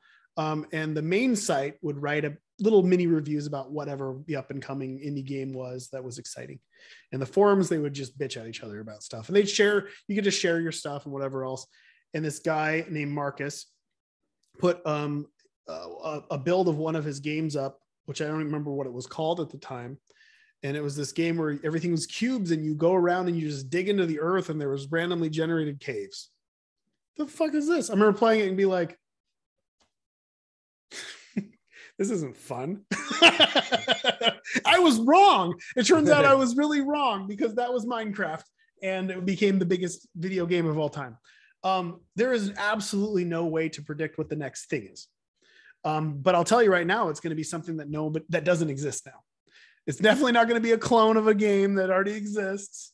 It's going to be a left field, totally out of the blue, crazy thing that is going to, it might even be shitty. you never know. It could just be a flash in the pan that gets super huge and that's all it is. It could be great. There's no way to predict it, but I think it's important to know that though. I think it's important to know that if you're in the mood to strike some serious gold and you're not going to risk shitloads of your life and money doing it, you're better off doing something really out of left field, really odd, really risky, but good. That's the important thing. Like it still's got to be good, but make something that doesn't exist right now. And you have a higher probability of hitting that, like something totally crazy. That could be the next, what was the last one that was super odd? Friday Night Funkin'. Like, where'd that, like, that's, who would have thought? Like, who would have thought Friday Night Funkin' would bring Newgrounds back from the grave? You know what I mean? There's just so many games that are so left field that you would never think that would become this thing. But they're always the games that are the riskiest, weirdest, oddballest, take no, don't make any compromises and just put it out there. Oh, what's that one? The my God, I'm so blanking on it. The one that kids meme like crazy, the sus, what is it? Tell me. Among Us? Among Us? Yes, there, thank you. Among Us. That's a game I think that was by Newgrounds kids as well. There was some Newgrounds kids that just put it up there and no one cared at all until some random streamer played it and then popularized it, and now it's the biggest fucking thing in the world. It's like I remember contacting them when I was working on Four Souls. I was doing these little promotional things, and I had to go through a team of people to like get to them, and they have like a guideline of how, what not to do. You're not supposed to say sus either, which is weird because that's like everybody knows it as that, but they don't say it, and I can't say that on the card because I was like, I wanted it to be called sus, right? Yeah. No. So there's like a whole corporation behind this teeny tiny little, thing, which is crazy. Like, but that's what can happen when you make something that is just not like other stuff, or like something else that exists in a different realm, because that did exist in a different realm, in board games like Werewolf and Mafia, like that existed for forever, right? But they just retranslated it into this online game, and it totally worked. Sussy about your game being played, like now, like you're making a game, right, to be played, but that's different than it being streamed. Like, does that cross your mind that now it's hard to avoid it crossing your mind, right? There's definitely but you want to stay true to the game regardless, as if that existed, you know what I mean? You don't want to like, I'm sure there'll be a point in time where we're like, oh, we should probably do some sort of Twitch integration to make things cool, like make the cats names that are generated based off of the chat, stuff like that. But never, I don't think it's a good idea, unless you're going to be a flash in the pan game, which is fine, to completely make a game specifically to be streamed. You want people, to play it. Yes. Steven. Which question? You pick. Live your life. You pick. Shoot your shot. Excellent. Thank you. Edmund, thank you so much for taking the time to join us. I saw you last year, and I just really appreciate being able to talk to you. I'm an indie game developer, and my question is, I'm super worried about indie apocalypse, that there are and you talked about this a little bit already, that there are just so many games coming out all the time, every day, that how could you possibly get exposure? And that being more capable than ever of actually making and releasing something is paradoxically making it impossible to get anyone to play your game. But I heard from a different guest in this class that content is really king, and that every online retailer for games and every publisher is really just like looking for like the next big thing, or the thing that's like out of left field, like you were saying. And I was just wondering if you felt that one was like more prevalent than the other, and what do you think like the future of games is in like the next few years? Do you see lots more like self-derivative indie games, or do you think that the market, that like the variety of games coming out is actually going to get richer because everyone wants content? No, I see more of the same. Like I said before, like I'm until people's finances get better, until there's a better influx of, until our economy gets better, I foresee for the most part things being pretty much boiled down and sequelitis for the most part.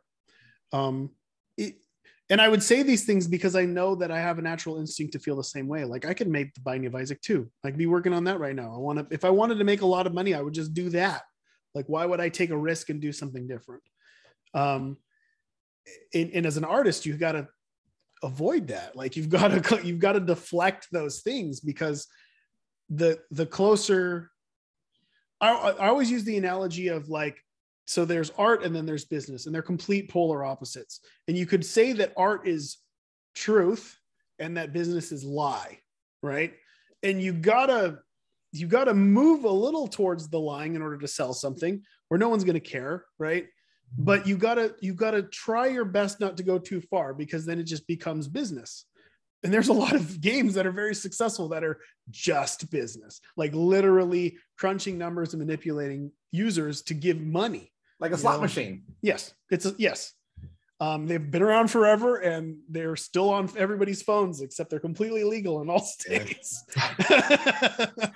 But yes, I can't predict the future, but if I would bet on simply looking at the economy and seeing like, okay, well, artists usually thrive, and logically companies take bigger risks on riskier projects when they have more money to throw around, and investing in something isn't going to cripple a company, because we're at that point now where they do know that they know that, like, okay, if we put this much money into this and it completely bombs, we're done. So they're only going to bet on something that is a sure thing, and the only things that are sure things are things that have already been done, which aren't sure things.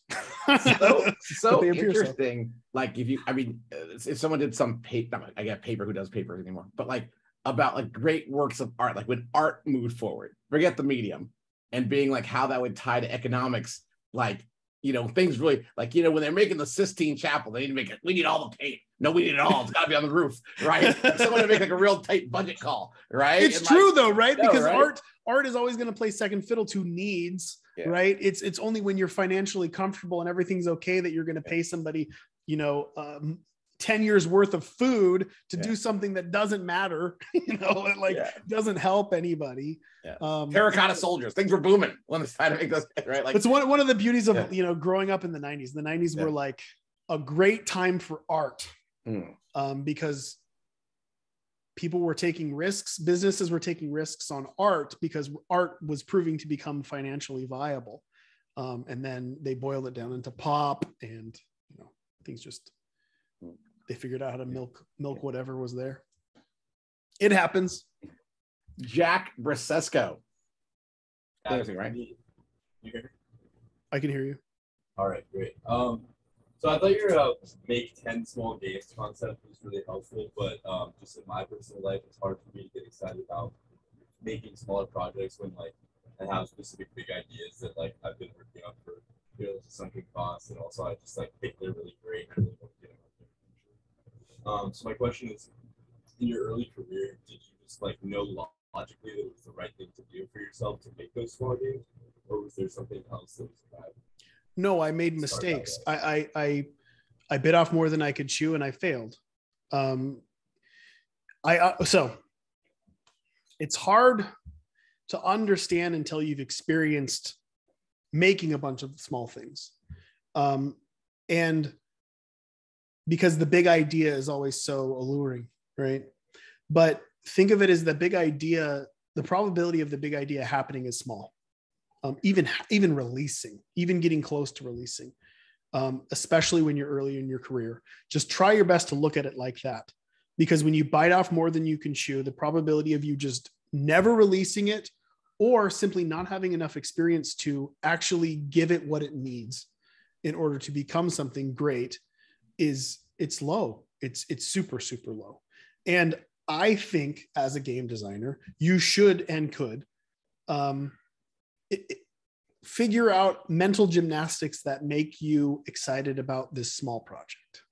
And I think you can find that. And I would go as far as to saying that you're making an excuse for yourself of avoiding doing a small project. You can get very excited about a small thing. It's not going to live up to this fiction of this giant thing in your mind, but I promise you that when you release it, you're going to feel good. And releasing something feels really good because it feels like you've done something and you've made it real.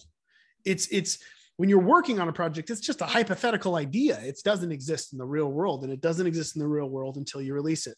And releasing something, even if it's something small, even if it's something shitty, it gets you prepared, and it actually simply as on a brain chemistry level, it's important for you to give yourself the good juice, and you get the good juice from releasing. You don't get the good juice from working for years. It doesn't. The juice goes away and you feel like shit, and you dig yourself into a deep dark hole and you die in it. You need to replenish yourself, and the best way to do that and learn is to make a bunch of small projects, because you will get those good juices when you release something. You'll feel good about it. You'll feel accomplished, and you'll feel motivated, and you'll know, how could I do this better next time? What direction can I go? And the ride, of this, 3-month, 4-month project is, you'll learn so much through this little itty bitty thing because it's so condensed into this little thing. With the next thing, you'll get better at it. You'll become more efficient. Your next game, even though it'll be a 3-month project, it'll be bigger than the previous one because you'll know more. And then eventually you'll get to that point where when you double down on this dream project, it'll probably still be your dream project. It'll probably still be pretty similar, but you'll have learned so much from those little projects that it will be more lush and understood, and you'll have a better understanding of how to tackle it. Because tackling a big project like that is not something that people can do unless they've tackled a bunch of little projects. Sounds like an RPG a little bit. Sure. I mean, I believe in designing your workflow in the same way you would design a game for somebody else to play. It's important because you need to give yourself the reward. You can't just do boring shit the whole day. You need to find the stuff that is the dessert, and you need to give yourself a little dessert at the end of the day. You need to be able to carry yourself through in a strategically designed manner so you don't burn out or start hating the project that you're working on. I also don't over design. It's important to not over design. That's something I didn't know for many years as well. When you over design something, you'd be surprised in how much you will feel like I've already seen that. I've already done that. It's been in my head 10 times over. I know exactly how it's going to play out. It becomes less and less exciting as it goes. One of the reasons why I'm excited about the projects that I'm working on is because there's an unknown variable to them. I don't write that shit until I get there because I want it to be exciting and I want it to be fun for me to do. I don't over design because I want the game to find itself as I'm working on it and tell me what it wants. And I won't become so rigid as a designer, feeling like, no, I wrote this on paper and this makes sense and I'm going to go with this. When you open yourself up more to the design flow and let things happen, you'd be surprised how many bugs become features. How a game that you think is a really good idea turns out one element of that game is actually really fun and your idea was shit. But that one element, it's so cool that you could expand on it, infinitely, and you would never know because you didn't dive into that little area. You know what I mean? And there's just so many weird holes you can fall into as a designer that I fell into so many because they are so alluring. But I promise you that it's better in the long run to do small games, but you can still have the dream project. You can still have it, and it will only make it better when you do it. And it will only make you have a larger fan base when you release it. And it will only make you a more experienced designer overall. And it'll also help you with the eventual depression you will feel when you release something and it's done, because that sucks too. And it's good to get your feet in the water with that, because when you work on something for an extended period of time and you put it out and you can't work on it anymore, it feels like there's a hole in your soul. And that takes getting used to. There's a million reasons I could give you on why small projects are the way to go. Trust me. I don't know how else to say it. Please believe me. Well, we have a related question from Caroline Zhu. Caroline. Hello. Hello. Hi. There you are. 1 second.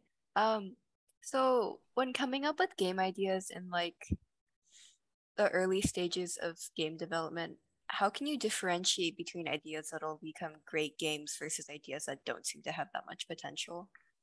The best way to do that is, so you got to boil the idea down to the core. So like with Super Meat Boy, it's platforming, right? And I'm trying to reinvent something that already exists, but there are elements of the game.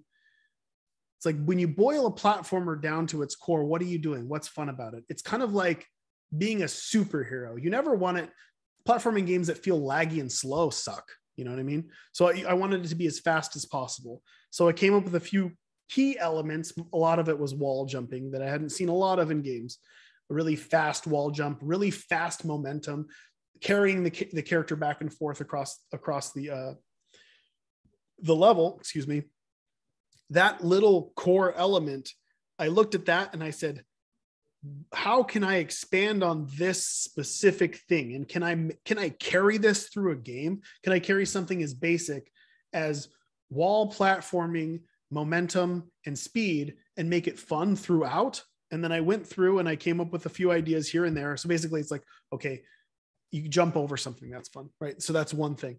Okay, you jump over it and it's also moving. You jump over it and then you have to drop back under it. You know, you want to explore the core mechanic and make sure it can be expanded upon multiple ways. And if that is fun, then you can continue to move with it. But you prototype it first. Like it's super, super important to have the foundation of what you are making in a prototype form, and then know confidently that you can take this and carry it. I remember I used to do talks at UCSC here in Santa Cruz. And one of the most common things I saw with the developers there is that they would come up with this really cool idea. It was a really cool, like, core idea. And I could see right away that you couldn't go anywhere with it. Like it was a dead end. Like it was a hard dead end and you could not expand upon it. But it was such a cool idea that they just stuck with it. And they continued to make, instead of expanding upon the idea, and they couldn't, they would take the idea and just reiterate the same thing you kind of did. And it turns into this kind of like boring experience. And I won't shit on this game, but back in the day, I played this game called Fez. I remember playing it and thinking, there is no way you can expand upon this core mechanic, because there's no way for you to memorize 4 planes of existence in any way that would be feasible for a human brain to. It's not a puzzle. Like you just got to guess and you got to spin it. But he got away with it. He got away with spinning that thing, and he fluffed it, and he made the platforming fun, and he made it work. But initially I would have completely written that game off and said, like, this is a mechanic that doesn't work. I told him that, honestly. I said, it's a mechanic that doesn't work. I don't know how you're going to turn this into something. But kudos to him for actually doing it. But yeah, I would say usually you'll feel it in your gut right away that the core mechanic that you've come up with is expandable and fun. By prototyping it, putting it in front of, here's another thing I haven't talked about at all. Putting your game in front of people who don't even play video games. Putting your game in front of people that you wouldn't even associate with, random people, and hand them the controller and have them play it. If it speaks to people who aren't even interested in that, then you might have something really special, and it'll solidify your assumption. But that is super important too. And it's something that I do religiously with all of my games is for the end is nigh, I would bring a laptop to some Magic the Gathering tournaments at the mall. I'd set the laptop up with a controller. I'd put it down. No one knew who the hell I was. And people would just kind of gravitate towards it and play it. And I'd watch them. I'd say nothing. I would just watch them. And you can learn so much, especially what works, what puts a smile on somebody's face, which gives them an aha moment, which makes them feel smart, which makes them feel good and accomplishing something. That it's a key element to game design that I totally missed this whole time talking about, is getting your game in front of people and watching them, not saying anything to them, not asking for feedback. Don't do that. Because once you say that, then they'll feel like they need to give you something, and it's usually just trash. They're trying to help. Are you coming in here? Danielle's laughing. My wife is laughing in the background. Awesome. We're in the home stretch. We're in the home stretch here. We'll do maybe 3 more and get back to your family. I'll pick here. Let me curate 1 second. All right. Okay. I got it. Okay. Allison. Oh, sorry. Yeah, we're in the home stretch. We'll get you out of here by 9:30 for sure. Allison. And thank you, by the way, for taking all this time. 15. Yeah. Oh. I'm not hungry. I ate dinner. Popcorn or smoothie or something? Oh, no. Maybe just some ice water. I know. She wants to get in here and play the pinball machine. Oh, amazing. Okay. Wait, how many pinball machines do you have? Is it the Godzilla machine is the machine, or you have a No, I have Adam. I have Adam's Family and Godzilla in my office. amazing. And I also have. I'm not one to brag about these things, but I have a Medieval Madness. I have a Twilight Zone, and I have a Monster Bash in my garage, which I've been slowly turning into an arcade. I have a pool table as well that we just put in. Oh, right on. Awesome. You're okay. Okay. I like games. I love games also. I love games also. I'm all like, so where in Santa? This sounds fun. I like games, and I love watching other people play games too, which is kind of weird. I guess that's kind of interesting in itself. I really enjoy watching other people have fun playing games and stuff. So Alice's door. I'm going to ask Alice's question really quickly, which is, what are your favorite and least favorite Binding of Isaac characters? Smiley face. Smiley face. What are my favorite characters? I think my favorite characters are, my favorite characters maybe right now is probably Eden, because Eden stays true to what the Binding of Isaac is, which is like full random. Least favorite, Jacob and Esau. I think everybody's least favorite is that. Nice. All right. My wife hates him. Oh, well, there you go. Next question, second to last. We'll go with Eric Mazer. Eric, you there? Yeah. Hi. All right. What's your question? With the abrasiveness of the games and your work ethic, I imagine you've burned multiple bridges throughout your career. I was curious how you kind of navigate that with your future games, and also if there's any regrets going about this. I think the only bridges that I've burned, they're not. Well, I think I introed this saying that I've been banned from GDC for an unknown reason. I don't even know how banned exactly, but it definitely has something to do with me being very critical about their judging process after being a judge for the IGF for many years. I have a feeling anyway. Don't burn bridges until you can. That's my recommendation. It's not going to help you. I got to a point where I knew that okay, so I'm not like a shit talker just to talk shit, but I'd like to talk shit to make sure other people don't fall into the same mistakes that I did. You know what I mean? I like to be honest about that. So in hopes that somebody else can avoid the bullshit and the heartache that I've had to endure. Now I don't care. I didn't care before. And after having a financial cushion, I care so much less about anything other than what I'm doing and what I'm working on. That's it. I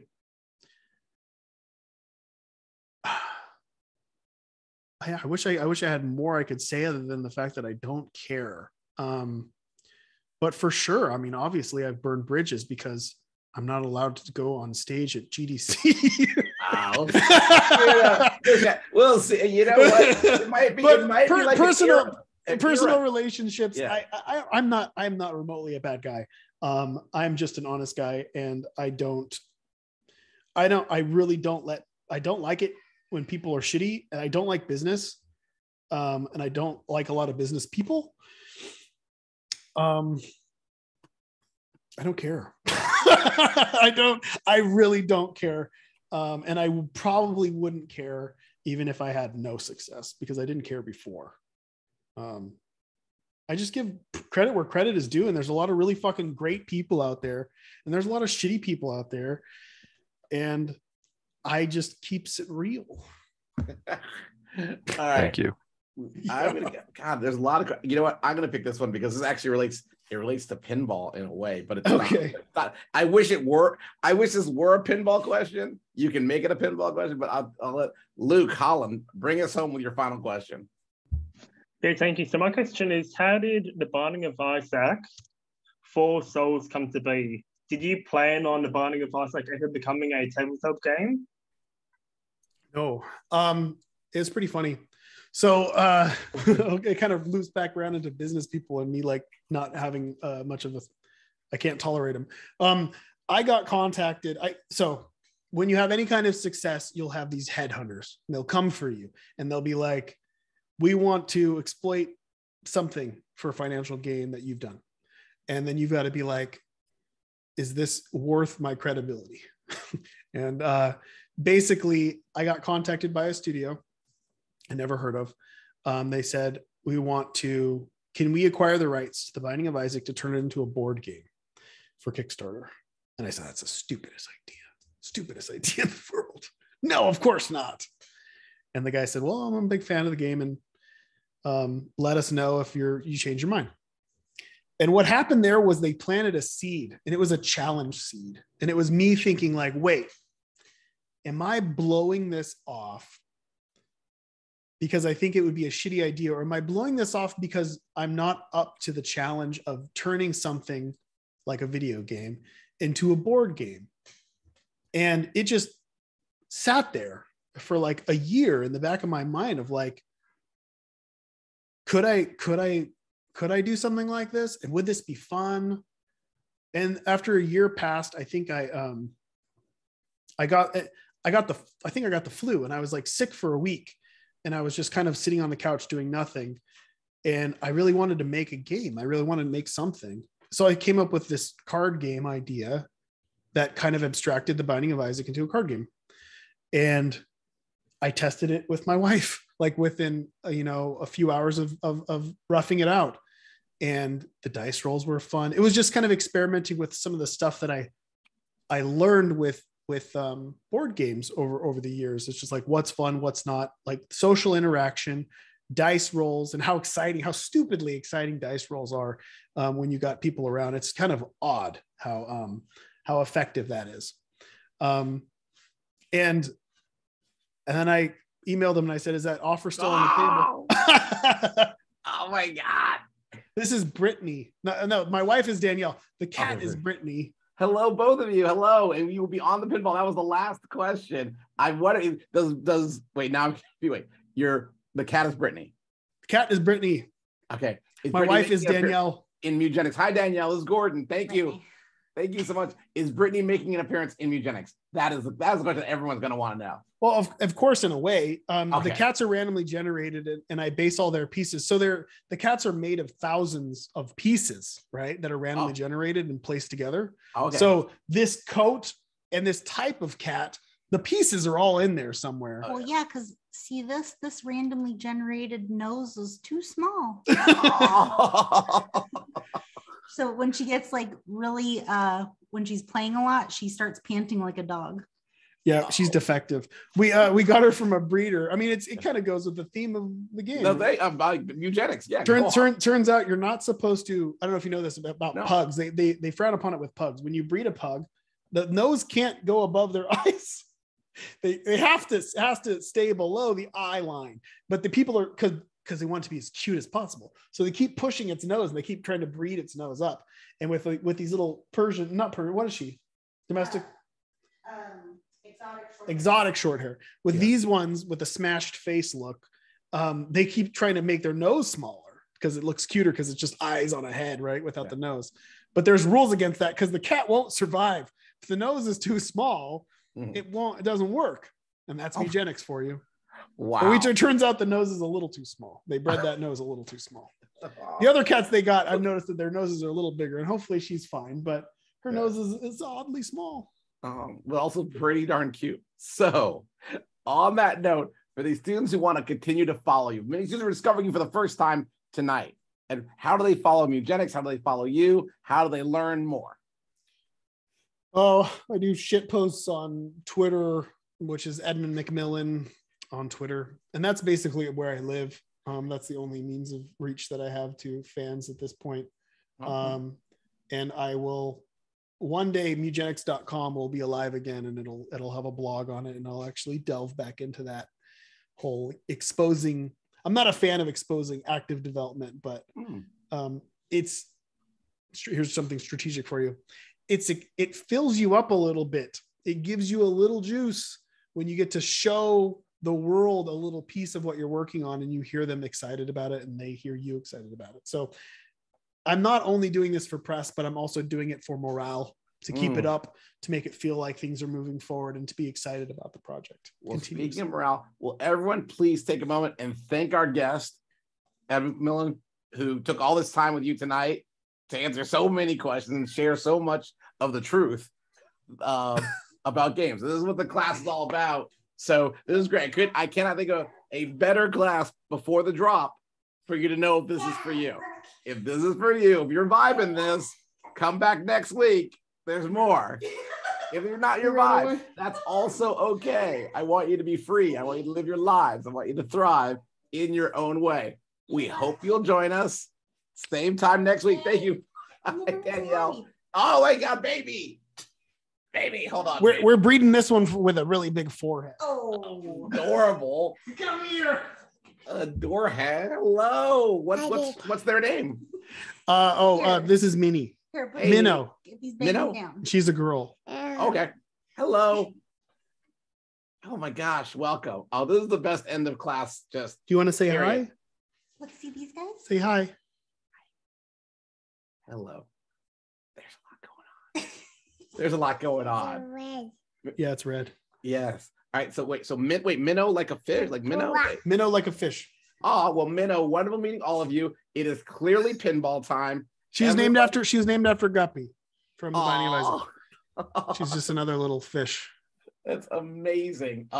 It is pinball time. It is family. It is so great. All right, it is family pinball time. We will let you go. Thank you so much, Evan. Like, I super appreciate it. Just thank you. No problem. Thank you. Have a wonderful evening. Hope I said something that will affect somebody positively. Yeah. No. You have. There's no homework this week before the drop. So everyone just come back next week. Hopefully we will see you all. Wait, essays. Do we have a speaker for next week? Who's coming next week? Do we know? Oh, let me check it out. Check it out, Andre. What's going on? Yeah.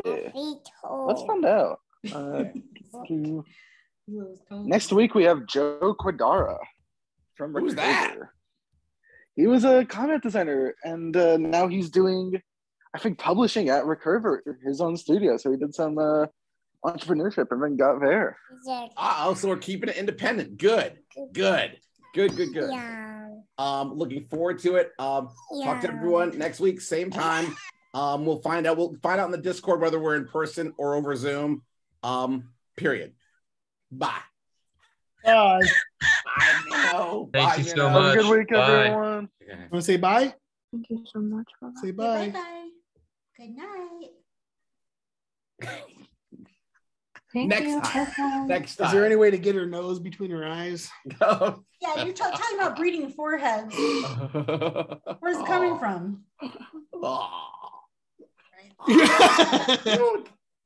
I can't. Okay, I gotta stop recording. We'll figure out how to get it to you. Do you want to have recording in the cloud? You will see your notifications on the cloud recording. We'll figure out how to get it to you because I know you're outside the USC system, so we'll have to figure that out. But